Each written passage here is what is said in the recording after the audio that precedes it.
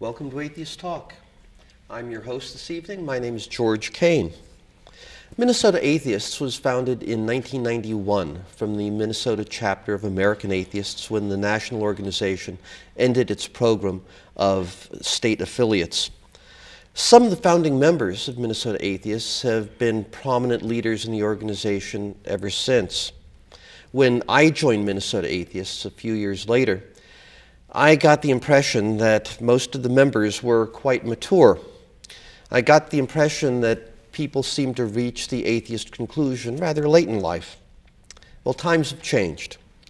Many of the regular attendees at Minnesota Atheists events now are in their 20s, and some of them have stepped up to assume leadership roles. Tonight, I'd like to introduce to the viewing audience the two top officers of Minnesota Atheists.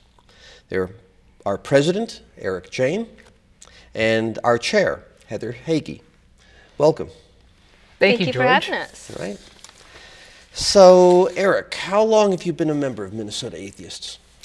Well, a couple of things real quick is that as much as I would like to claim that I'm in my 20s, I am in my 30s. Heather, I know, is in her 20s, but point still stands, though, because you're right. A lot of atheists do reach that conclusion in their 20s. I did as well, but unfortunately, I'm almost in my 40s now. And then, secondly, is I think that Heather and I and everybody else on the board right now, and who will be subsequently on the board, are very grateful and are the beneficiaries of being able to follow the leadership from you and from Shirley, from Steve, from August, from many people who are working on this production right now. So, you know, we're standing on the shoulders of a lot of people who've really set a really good foundation for the Minnesota Atheists to kind of grow and prosper. For the geezers, I thank you. Yes. You're very welcome. And your question again, I'm sorry, what was your question again, George? Well, first off, how long have you been a member of Minnesota Atheists? Okay, a member, an official dues-paying member, not to be confused with somebody who just kind of attends some of the meetup events that you see online, but actually paying money. 2009 is when I started actually becoming a dues-paying member of Minnesota Atheists. And what positions did you hold before being elected president? Before being elected president, I was previous was associate president in 2012, and then in 2011 is when I joined the board for the first time as a director at large. Before that, I had attended a few different meetup events. That's kind of what got me into the Minnesota Atheists, was joining some of the meetup events. And you led some of those events, didn't you? What's that? And you were a leader of some of those events. Some of those events, yes, exactly. So yeah, I had started, the very first event that I went to was a meeting, one of our Sunday meetings at the Rondo Library back in 2009. The topic was teaching evolution in the science classroom. P.Z. Myers was there, Greg Layden, Sahoya was there as well, and there's somebody else, and I cannot remember who that was, but there's another person there as well. And then from there, I joined a book club in Burnsville, got involved with that, and then I got involved with a couple other different kinds of events as well. Excuse me real quick, my cell phone just kind of beeped, so. Gotta make sure that's off. Yeah, we're just gonna make sure that's off right now. Sorry about that. And then from there, I ended up reading something online about there being some debaptisms that were going on in Ohio, and I thought it would be really fun to do some of these kinds of events as well. And I reached out to a couple different people who were on the board at the time, and then Jack Caravella, who's just an extraordinary leader with the Minnesota Atheists, was very kind to encourage me to just kind of take this on my own. So I organized a debaptism event where we take a hairdryer and you know, instead of dunking people in the water, we blow dry you know, them and debaptize them. So that was my very first event, and then August encouraged me to joined the board, so I ran for the board, became a director at large, associate president, and then president. So that's a very long answer to your question. So, yes. All right. Very good. And Heather, how long have you been with Minnesota Atheists? Well, I only moved to Minnesota in 2009, late 2009, from Nebraska. I came here for grad school. And then I started doing events with Minnesota Atheists early 2010. I enjoyed going to events and all that, and it was early 2011 in which I became a dues-paying member, and then a year after that, I was asked to join the board, and I jumped right on in being chair. And that was 2012, and I got reelected, of course, and I've really enjoyed being the chair of Minnesota Atheists. Oh, great. Some in our audience may not understand the difference between the chair and president. So how do you distinguish your roles? What do you do as chair? As chair, I get to run the monthly public meetings we hold in the library, as well as our monthly board meetings that we have just for the board to arrange all the events that we conduct and just the business of Minnesota Atheists, because we are indeed like a nonprofit organization, and we do follow standards of a nonprofit organization. And Eric, as president? As president, I guess I'm kind of following in the footsteps of August to try to do a lot of community outreach, be kind of the face of Minnesota Atheists as best as I can, and just try to come up with different innovative ideas about how to move the organization forward or in other kind of fun, adventurous directions. I think Heather's position as chair is an extraordinary one, and I think that she does it very well. Thank you. Yes, it's one that requires a lot more organizational efforts than what I think that I have the capabilities to do. So I think it's a tough position to be in the chair, and I think that, yeah, you do it very well. Thank you. Yeah. I agree. I think both of you have done a great job. Thanks, George. But Eric, how do you see the state of Minnesota Atheists as you have taken over the reins? Well, I think the state of Minnesota Atheists is one. It's a very strong state. I think that right now the organization is growing. It's prospering more, and it's something that it's been a trajectory. It's something that has been kind of ongoing. So I feel that I'm benefiting from all the hard work that everybody else has done by putting the organization on this trajectory, this upward trajectory. And I feel like it's gotten even a little bit more visible since this past couple of years.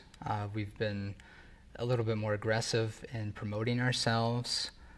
We've had our billboard campaign, we've had our Aints game, which I know we'll probably talk more about, but I think with these kinds of elements where we're able to kind of put ourselves out there a little bit more, it's one that's become a little bit more visible, and I think that's going to bring in more members. I think it has brought in more members, and I think our membership has been more diverse, and it's increasingly more and more diverse, different ethnicities, all kinds of different backgrounds joining the Minnesota Atheists. So yeah, I guess that's kind of how I see where the state of Minnesota Atheists is. So Heather, how do you see it from the position of the chair? I think a lot of our strength is that we do have so many events that we sponsor our group to be at the Pride Parade and have a booth there, and we rent the state capitol rotunda on the Day of Reason and make sure our voice is heard. And just all the volunteers that we have that are doing book clubs, doing crafty free thinkers. I mean, who would have thought that would have a group for crafty free thinkers? And just all the events are what I really think bring the members of Minnesota Atheists together.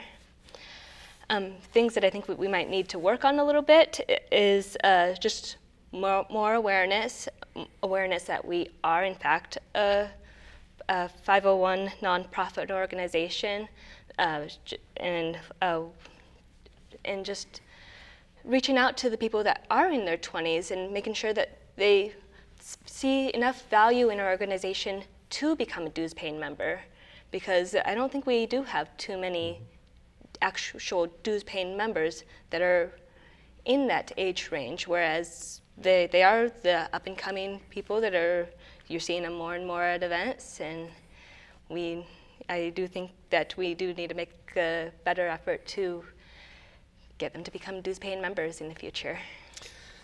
Let me ask about that sort of outreach. An atheist living in the Twin Cities is going to bump into several different organizations. There's the Humanists of Minnesota. There's CASH, if they're associated with the university at all. There's a Minnesota chapter now of Americans United for Separation of Church and State. There's a Minnesota chapter that's getting started of the Secular Coalition for America. Where does Minnesota Atheists fit in on all of that, and what's the attraction that would make a person say, oh, well, I want to join Minnesota Atheists, that's my group? Well, I'd say we're the oldest, the most established group. We have the most resources to do these things. We are our own organization. We're not underneath a national organization. We partner with national organizations, but we are our own deal, and we are kind of a catalyst for these other groups that are chapters. We usually when they have an event, they'll ask us to post it, so they will get more attendance at their events. And I do almost think it's making that it thins us out a little bit more, but there are plenty of atheists out there, and where there's a will, there's a way, and they will find members for the other groups. But I do think that Minnesota Atheists is the most predominant one. Eric, you want to comment? Yeah, I think that's a great sales pitch right there. We are the oldest, most established free-thinking atheist organization, atheist-friendly organization. I think that what the Minnesota Atheists is able to do as well is that we're able to really have a very well-balanced approach to a lot of different issues that these other organizations, and they're fantastic organizations. And I know that we have a lot of interchanging members between these organizations as well, and we're very happy to be working with them. They're fantastic. But what I think I'm trying to say here, the best thing about Minnesota Atheists is that it's very well balanced. We do a lot of social justice issues, like the American Humanists or the Minnesota Humanists organization will do. We do some community outreach with the local food shelves, with the food banks. We've done meals every month with the shelter, with the local shelter in St. Paul. So we have the social justice element. We also have the separation of church and state efforts that we do. Every year we're at the Capitol Rotunda, like Heather had mentioned before, trying to highlight the importance of church and state separation for the Day of Reason. We also do a lot of good community outreach, I think, to just generally build tolerance and acceptance for atheists, for people especially who've taken on that atheist, the A word identity. Mm-hmm. We're somebody who really tries to address that. I think more than any, for sure, without a doubt, I think more than anybody else does, is that we really try to build up that tolerance for those who have taken on that atheist identity. And as you say, I think Minnesota Atheists has been more active, much more active mm-hmm. than any of these groups. Maybe the Humanists are close. They've been very good lately at becoming more active. And then the size of our mailing list is much larger, I think, than any of the other organizations. We have how many on distribution? About 1,700, isn't it? I'm not good at remembering numbers. Okay. 1,700 and growing. Yeah. Or whatever the number is and growing. I know from our meetup site, I think it was maybe last year we were well under 1,000. I think like 700 and so. There was a significant number that came up last year, 666. I think we had reached 666. That was how many meetups we had posted. Is that what it was? Not the membership. That wasn't the membership. That okay. was how many events we have had in the past. That's what it was. Okay. Yeah. But now, whatever that number was last year, now we have over 1,400 members on the meetup site, which again are not dues-paying members. Right. Whichever camera this is, I could look into. I'd look in the camera and say that, you know, you need to make sure if you want to support this organization and you want to support these efforts to keep on going, is that you know, just because you might be joining some of the meetup sites, it's really beneficial for everybody to join Minnesota Atheists. And you can do that by visiting the website and clicking the bar on top that says join and donate. So there's a little plug. Yep. In our newsletter, our monthly newsletter, we have a statement on page 2, every issue, a Minnesota Atheists mission statement. And I'll read that. Minnesota Atheists is dedicated to building a positive atheist community, that actively promotes secular values through educational programs, social activities, and participation in public affairs, which probably is a broader mission than any of the other groups. Any comment on that mission statement? Anything you want to do to expand that? Or? Well, here's the thing, George, is that I suppose the bleeding heart liberal in me, the social work side of me, and I am a licensed full-time social worker, would really love to put some sort of a social justice element somewhere within that mission statement. And I know that that's, and I totally get that. And you know, I've grown in these past few years and understanding that there's been more conservative atheists than I had realized, and that's something that I had to learn, and I had to pick that up. But anyway, that would be my vision, my own personal vision, is to put some sort of a social justice element in there. I don't know if that would jibe well with everybody else or not, but otherwise, I think the mission statement that we have right now is very good. Comment, Heather? Well, I was just thinking earlier when we were stating why Minnesota Atheists is better, why you should join Minnesota Atheists rather than one of these other groups that are joining up, or why we should be the first place to go to, is mainly because the word atheist. That's like that was a really good point, and I do think that a vision for Minnesota Atheists is for us to be a force normalizing atheism in Minnesota and nationally,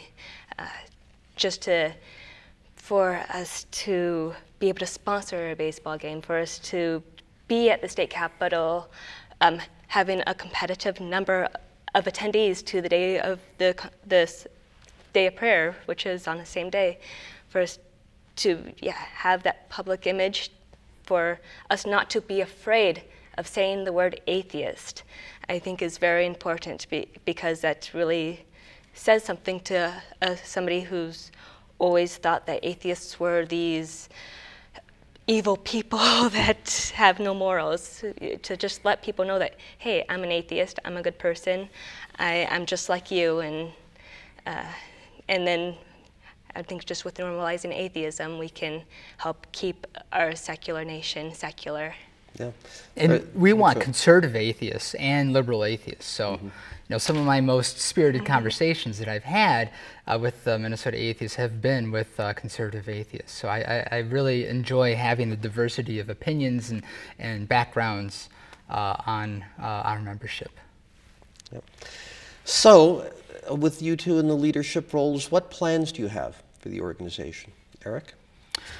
I am really enjoying moving our organization forward with more and more community events, volunteer events, these outreach efforts that we've been doing. We have done, in the past 12 months, we have packed food at the Emergency Food Network in New Hope, That's one of the largest food banks in the state of Minnesota that distributes food to a variety of different food shelves in the community in the Twin Cities metropolitan area, doing more shelter lunches and dinners,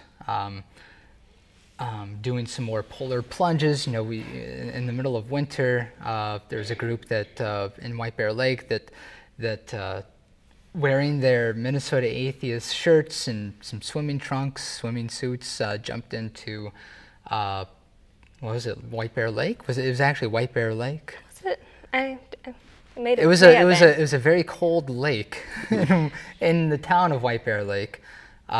In the middle of winter, and you know, so doing these kinds of things, and the proceeds from that then went to benefit. Where did it go to benefit? Something good, something philanthropic. So just, you know, trying to ramp up those philanthropic efforts, I think, is something that I really enjoy seeing the organization moving more forward with. Mm-hmm.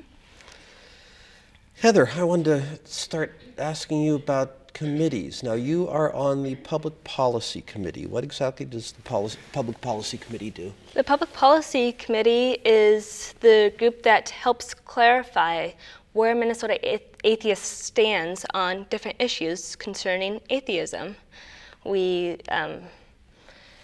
just make stance on issues such as one that I thought was interesting was blue laws. We say there's no secular reason to have the blue laws where you can't sell alcohol on Sundays. And issues such as abortion, a woman's right to choose. There's the pro-life movement is very religious and doesn't look at the science, and the Minnesota Atheists looks at the evidence, looks at what is real in the world, which that's what science tells you. And our public policy positions are just to clarify our positions and their positions from the committee, which are members. And I guess I don't have all right, much more so to if say our about viewers that. want to know what our public policy positions are, what should they do? Go online, minnesotaAtheists.org. There's a tab for, it's underneath the tab of like who we are, I think it's what it's called, and there's a tab for public policies. And it's a substantial document, but It's pretty substantial, yeah. There's a lot of words there. but it's really neat to see where we stand on things, and if you don't like something you see on it, let somebody who's on the public policy committee know, and we'll take a second look at it and try to discern whether that's something that atheists should really be taking a stance on. And we do an annual review of these policies. So we confirm every year that the policies that we have already are still current, and if events have transpired such that any changes are needed, we make those at that time. Now, the board, of course, is in charge of all operations of Minnesota Atheists, and we have many committees that do things. Of course, the board is responsible for the actions of the committees, and the chair runs the board. So the chair is sort of the head of oversight over all these committees. So could you tell us something about the other committees? Yeah, there's the membership committee, which keeps track of how many members we have and tries to make it easier to build membership.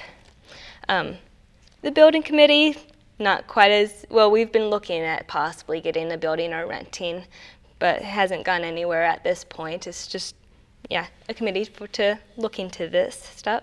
Of course, the cable TV committee does the cable TV show, which I am on right now, and the radio committee, which we have an Atheists Talk radio program that is on air every Sunday morning, 9 a.m. on KTNF 950 a.m. 9:50 a.m. The editorial board, which does our monthly newsletter, which George had a copy of that. Program committee brings in speakers for our monthly meetings. Our monthly meetings, they run on a third Sunday of every month except for the 3 summer months, which we do a picnic, and the December we do a winter solstice instead of a monthly meeting at a library. The Public Relations Committee, the Technology and Web Committee, website, Speakers Bureau, and Education. Stephanie Zavon, she's going to develop that a little bit more and get us a better list of who's willing to speak at like schools that would want them to speak and the such. And then the Public Services and Charities Committee, which Eric has been doing a lot with. Okay, so if a person is starting to get involved with Minnesota Atheists and wants to make a contribution, do something with the organization, there are volunteer opportunities. Yes, there are. The board can't do all this alone. We want more volunteers. Mm-hmm. All right. Well, I'm really excited about the future of Minnesota Atheists. I think that we are going through a sea change right now with the new leadership, and the organization has been transformed enormously through Meetup and a lot more social organizations. One other quick way to donate to the organization. Yes. If you wanted to get anything out of an immediate donation, is that you can visit our online store, and we have books for sale. We have Mr. Paul Aints merchandise for sale as well. So we are secularizing the city of St. Paul, renaming it Mr. Paul, and we're renaming the Saints baseball team to the Aints, so we have some of that merchandise available. And not just Mr. Paul, right? There's also Ms. Paula. Yes, just as the Apostle Paul would want it, because we all know that he was all for women's rights, right? All right. All right. And we have some books for sale, too. We do have some books, yes. Atheist Voices of Minnesota. There's, 27 contributors to that book, all providing a unique perspective about what it's like to be an atheist in Minnesota. Yep. Heather, did you have any closing comments? No, you can also get our Minnesota Atheist t-shirts on the website as well. Boom, so, yes. Nice. Got to get that. Yes, good one. All right. Well, if you're interested in what you've heard tonight about the Minnesota Atheist Organization. And why wouldn't you be interested? And why wouldn't you be interested? If you send us, if you contact us, and the contact information has been showing up in your screen throughout this program, if you send us your email address, we'll put you on distribution for our electronic newsletter, our electronic schedule, calendar that comes out every Friday and has a lot of events. And if you send us your email address, we'll send you one free copy of our monthly newsletter. If you're interested in us, we're interested in you.